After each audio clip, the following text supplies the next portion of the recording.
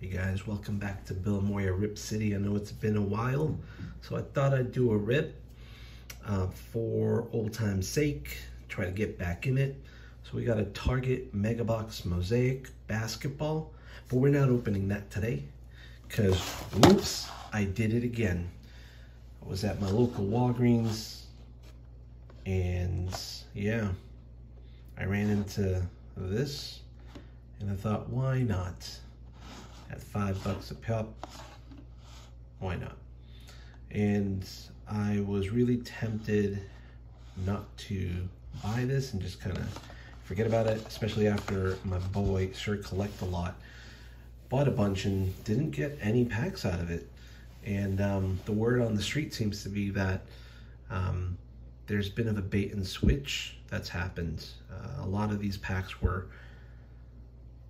coming up with NFL Select 2020, and all of a sudden they've all changed over to some random stuff like Canadian football and whatnot. So I initially wasn't going to buy any, and had a change of heart. Thought, why not? Let's give it a go. So here we are, Football Collector's Edge. We're looking for an auto, and we're looking for a good pack, and hopefully it's an NFL Select 2020 pack. So this one looks pretty, doesn't look like it's been tampered with. It's got that solid tape job or glue job. And let's open it up, and oh no, that does not look like a Select 2020 pack.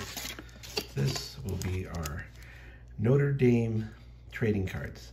So my suspicions were right. We probably should have passed on this, but there does seem to be a higher volume of cards in there. So let's take a look at what garbage we're going to pull from these. All right, so we got an Aaron Rodgers Prestige, Kadarius Toney Sage, Corey Taylor, Otis Anderson, Thomas Graham, Trevor Lawrence, Jared Dokes, Derek Forrest, Blake Prohl, Ross St. Brown, Zach Wilson, Richard Johnson, John Renstra, whoever that is, say Gizmo Williams, Otis Anderson, David Alexander, Wendell Tyler, Marcus Allen,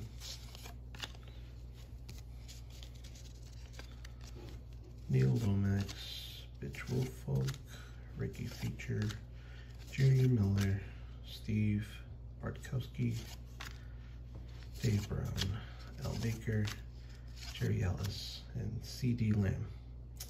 Not even an auto from the Sage brand, which we had been seeing. And we have this baby. I'm not even gonna bother. So I think safe to say, probably avoid these. I'm just gonna have a quick look, make sure. Yeah, it's totally possible that someone could have had a peek from the bottom there. I didn't do that. Otherwise, I wouldn't have bought this if I had known there was gonna be one of these in there. But also, I wasn't gonna do that. That just seems really shady. So, you live and you learn, guys. Yeah.